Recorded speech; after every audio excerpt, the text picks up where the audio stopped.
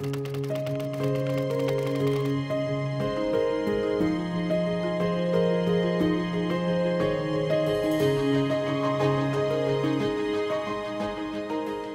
erste Camp hat cool angefangen, weil da oben die Sonne geschienen hat. Es lag erstaunlich wenig Schnee und ich hatte schon so das Gefühl, okay, da oben ist auch der Frühling eingezogen und habe mich schon draußen Radfahren sehen.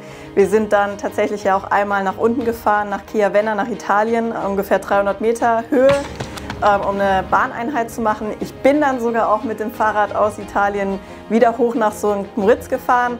Und dadurch, dass das geklappt hat, war ich so voll guter Dinge. Okay, cool, das wird jetzt auch nicht nur Indoor-Training oder jetzt nicht komplett back to winter.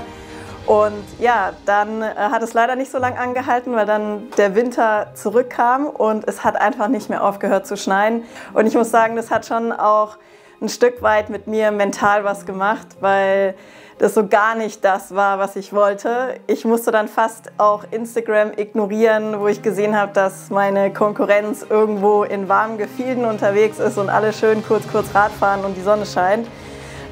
Ich hatte einige Diskussionen mit Philipp darüber auch, weil es einfach hart für mich war, das so hinzunehmen, der mir dann immer wieder den Vortrag hält, wie wichtig die Höhe ist. Und ja, dann habe ich mich meinem Schicksal ergeben. Habe, glaube ich, ja, einige trotzdem ganz gute Einheiten dann da oben absolvieren können. So ein Trainingslager mit einem Hobby von mir auch zu verbinden, ist natürlich nicht der Hauptgrund, aber ist natürlich ein super cooler Nebeneffekt. Der eigentliche Grund ist, dass tatsächlich einfach Höhentraining funktioniert im Profisport. Und wer im Profisport, im Profi-Ausdauersport ganz weit vorne sein will, muss über den Jahresverlauf leider gewisse Zeiten, nicht leider, in der Höhe verbringen. Gegen Ende des Camps ja, habe ich mir leider da oben irgendwas eingefangen. Super blöd natürlich. Die letzten Tage konnte ich dann nicht so wie geplant durchziehen, das war schade. Aber ja, leider auch Teil von Training, vom Leben. Ja, wenn man merkt, dass man krank wird oder eben ja, sich irgendwas plötzlich nicht so gut anfühlt, ist immer ja, natürlich richtig blödes Gefühl, ist ein Gefühl von Niederlage. Man denkt so, ey, ich habe alles versucht, perfekt zu machen und jetzt haut es mich hier um. Oder könnte ja auch sein, dass irgendwie was anfängt weh zu tun oder so. Ist immer ja, ein Tiefschlag. Ich muss sagen, ich bin besser geworden darin, Dinge auch schneller zu akzeptieren, weil ich glaube, in der Vergangenheit hätte ich häufig vielleicht was noch länger ignoriert und dann, die Einheit geht noch oder das ziehe ich noch durch. Da muss ich sagen, das mache ich eigentlich so gut wie nicht mehr.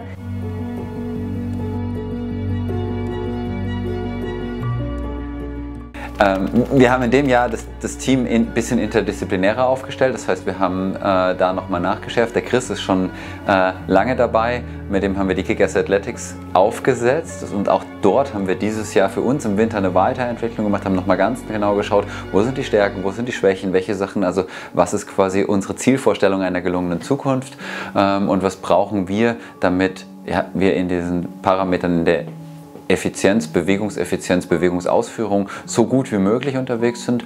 Da haben wir nochmal nachgestellt und das macht halt tierisch Bock, also auch für mich als jemanden, der da drin ist. Und ich bezeichne mich eben nicht als Einzelkämpfer, sondern ich bin ein Teamplayer da drin.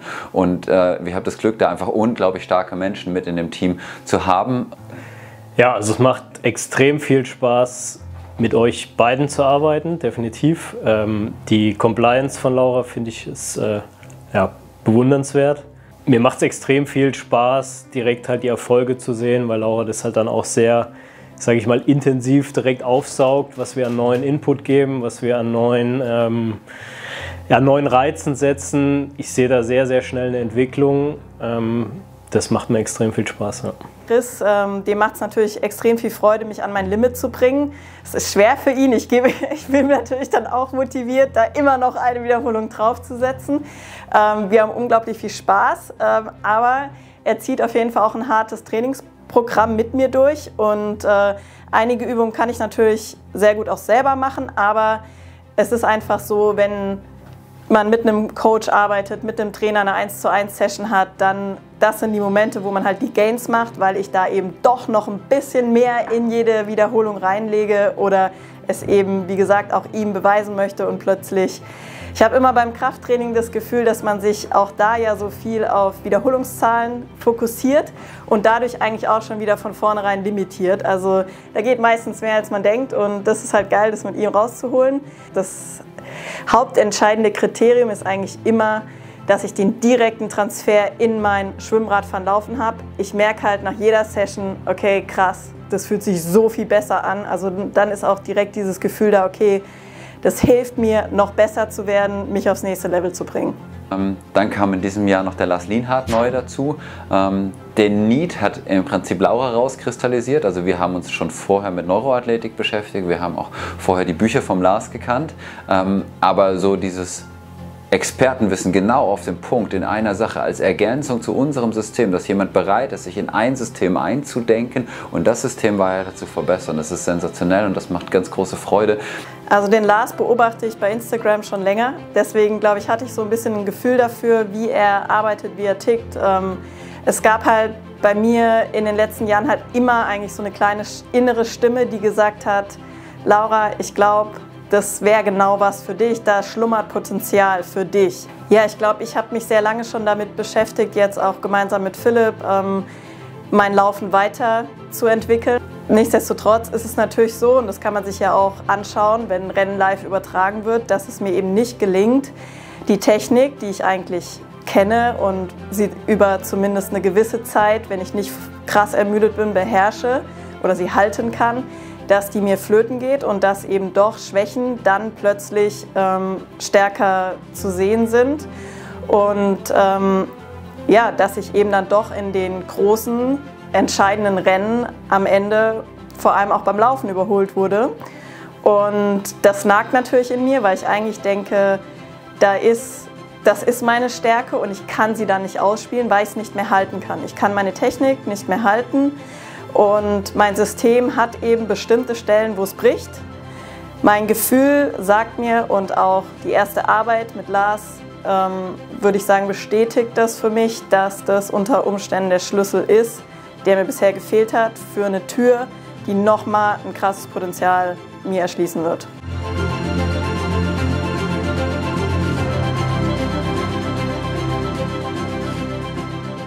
Ich finde es spannend, dass die ganze Welt so tut, als müsste man sich jetzt irgendwie entweder für die T100-Serie oder die Ironman Pro-Serie entscheiden oder da irgendwie einen Schwerpunkt drauflegen, weil es da plötzlich ja, nochmal einen neuen Preisgeld oder Geldtopf gibt.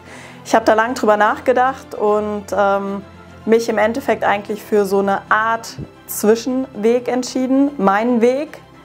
Ich bin in der privilegierten Situation, dass ich mich nicht nur ausschließlich nach irgendwie Geld entscheiden muss, was es bei Rennen gibt, sondern mittlerweile an einem Punkt auch in meiner Karriere bin, wo ich mich frei eigentlich entscheiden kann und die Rennen machen kann, die mir was bedeuten, auf die ich richtig Bock habe. Und so habe ich versucht, die Auswahl zu treffen. Ich muss, um in Nizza zu starten, also ich bin vorqualifiziert durch meinen 3. Platz auf Hawaii, aber ich muss diesen Slot, den ich da geholt habe, validieren. Und das ist bei Ironman so, dass man entweder 2 Ironman 73 Rennen, also über die halbe Distanz machen kann, oder einen Ironman. Und ich habe mich für den Weg mit den 2 73 Rennen entschieden, weil es einfach ja, mir mehr Freiraum lässt für den Rest der Saison. Und da werde ich als meine ersten Rennen den Ironman 73 in Valencia machen und 2 Wochen später den Ironman 73 Mallorca. Der gehört jetzt zu der Ironman Pro Serie zum Beispiel. Das heißt, da kann man auf jeden Fall davon ausgehen, dass da die Felder deutlich stärker sind. Und trotzdem habe ich eben auch gesagt, ich möchte die T100 Serie starten. Lasse da jetzt die ersten 2 Rennen aus, also Miami und Singapur, damit ich diese 2 73 Rennen machen kann, einfach damit dieser Nizza-Slot safe ist. Und warum möchte ich trotzdem diese T100 Rennen, die danach folgen, also ab San Francisco bin ich dabei, mitmachen, weil ich es einfach super spannend finde, was die PTO auf die Beine stellt. Eine reine Profi-Rennserie zu haben, ist etwas, was es so bisher noch nicht gab. Und das finde ich toll. Viele Sachen, die sie umsetzen, finde ich unterstützenswert. Das Rennformat ist hart für mich. Ich bin natürlich nicht mehr die jüngste, schnellste. Aber ich glaube, durch die 20-Meter-Regel auf dem Rad, die dort herrscht, habe ich dennoch eine Chance, auch ja, im Rennen irgendwie mich gut zu platzieren. Ich sehe diese Rennen für mich als Herausforderung. Da muss ich immer extrem meine Komfortzone verlassen und so ein bisschen als Leerbecken. Vor allem auch beim Schwimmen, da gibt es halt kein Verstecken. Es kann durchaus sein, dass ich bei den Rennen als Letzter aus dem Wasser komme. Da werden so viele Sachen mir entgegenkommen, die ich halt, da habe ich so ein bisschen Angst und Vorfreude gleichermaßen, weil ich weiß, das wird mich so wirklich an meinen Schwachstellen einfach tackeln und das kann auch richtig unangenehm werden, das kann peinlich werden, also für mein Ego. Das kann vor allem auch von den Platzierungen her so sein, ja, wie ich es halt einfach eigentlich nicht will. Ich will nach vorne, ich will aufs Podium und da kann es jetzt halt sein, Top 10 ist nicht möglich. Und das finde ich irgendwie spannend, weil ich glaube, diese Chance, die wird es halt auch nicht so oft mehr geben in meiner Karriere. Und da kann ich eigentlich nur dran wachsen. Ich glaube, das wird geil. Ich kann dadurch nur besser werden und es ist eigentlich für mich die Vorbereitung dann, richtig gut in Nizza zu sein.